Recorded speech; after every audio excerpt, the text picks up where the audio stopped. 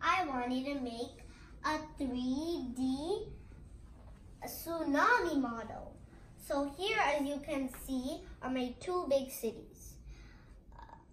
Here are my two buildings. When the earthquake happens, they move through the whole seabed and make tectonic plates, and those tectonic plates crash together, and at least one of the plates rises up when the other plate stays there but goes a little down.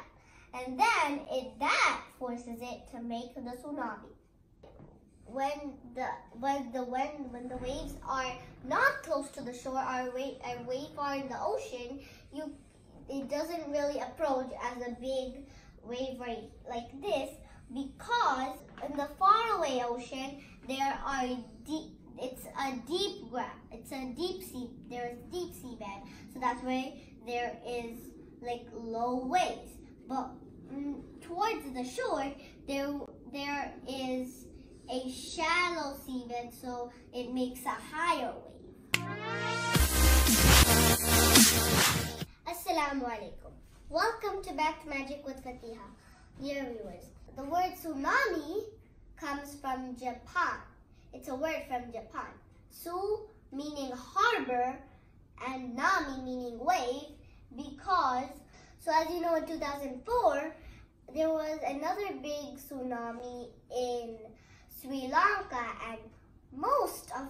and some of the parts of the southern Asia. So in 2011, when I was born, there was also this big tsunami happening in Japan, and you know Japan is one of the riskiest places where a tsunami can happen. When a big wave comes to the shore, you can notice that it comes and spreads the city. But when the waves are not close to the shore, are way far in the ocean, it doesn't really approach as a big wave like this, because in the faraway ocean it's a deep seabed, so that's where there is like low waves.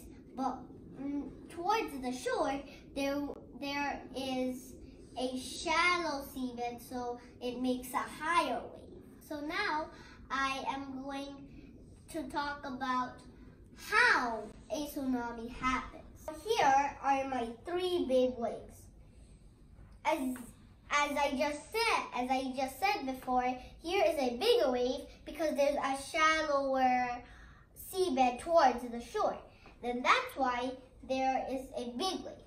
But here, not really far away from the shore, because my shore is here, my small waves are here.